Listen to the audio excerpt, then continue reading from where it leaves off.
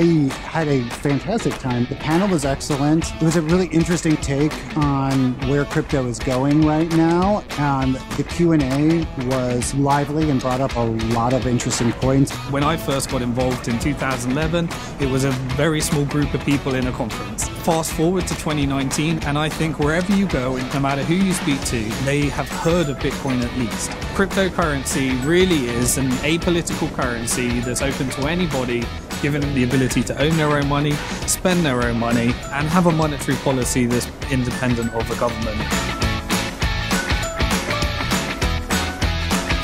Getting into crypto in many of these different emerging market currencies is probably the sensible thing to do. And that's why we're seeing a lot of adoption. People being able to save their wealth, store their value, and be able to have savings for the future.